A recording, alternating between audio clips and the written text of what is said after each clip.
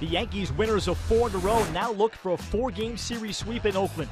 Trailing 1-0, top 2, Brian McCann up and quickly ties up the game with a solo shot to right off of Jesse Hahn, his 6th. Top 3, Jacoby Ellsbury breaks the tie.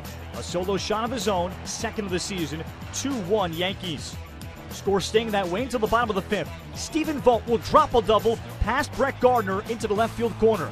Jake Smolinski, Billy Burns coming to score. The A's back in front 3-2. Top 6, Mark Teixeira will single the ground to deep second. He'll beat the throw. Brett Gardner will beat the throw, scoring from second base in the play. Tied up at 3. Still top 6, 1st and 2nd. Starlin Castro, a single to the left. The Yankees back in front 4-3. To set it up for that great bullpen, Chapman in, and he makes 1-2-3 work of the A's. 5-4 Yankees is the final.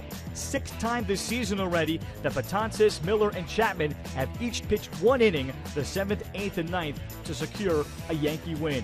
The A's will travel to play the Mariners Monday, while the Yankees will host the Blue Jays after a day off on Tuesday.